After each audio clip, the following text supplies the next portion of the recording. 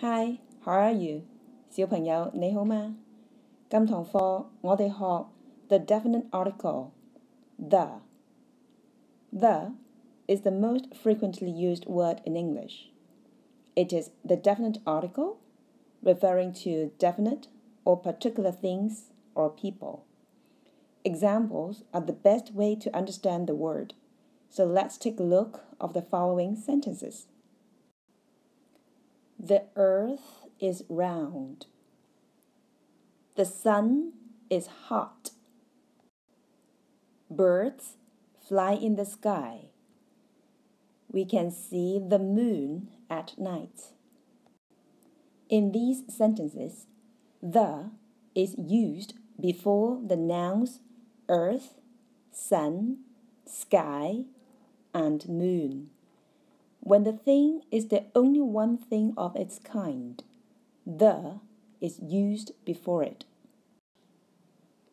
Also, the plus noun can refer to the whole class of persons, animals, or things. Here are some examples. The giraffe is tall. The American speaks English. The train is faster than the bike. In these sentences, the is used before nouns giraffe, American, train, and bike, referring to the whole class of persons, animals, or things rather than a single one, though the nouns are in singular number. Listen and repeat. The earth is round. The earth is round. The sun is hot. The sun is hot. Birds fly in the sky.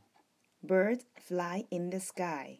We can see the moon at night. We can see the moon at night. The giraffe is tall.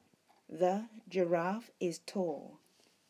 The American speaks English. The American speaks English.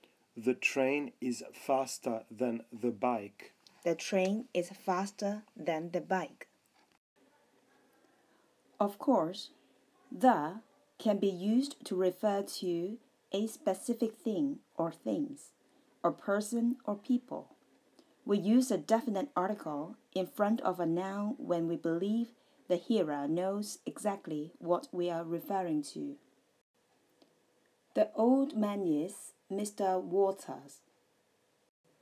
She buys the green apples. He took the glass of water. The flowers in my garden are beautiful. The old man, the green apples, the glass of water, the flowers are referring to the particular man, apples, glass of water, and flowers. Now let's listen and repeat. The old man is Mr. Chan. The old man is Mr. Chan. She buys the green apples. She buys the green apples. He took the glass of water. He took the glass of water. The flowers in my garden are beautiful. The flowers in my garden are beautiful. Exercise time. Put the in the sentences. In 2 of these 6 sentences, 2 definite articles are needed. 1. I don't like fox. It is cunning. 2. Mouse is small. 3. Cup is easy to break. 4. Brown egg is better than white egg. 5. Teacher opened door. 6. Crocodile is very dangerous. Let's do together. I don't like the fox. It is cunning. Here, the fox refers to the whole class. The mouse is small.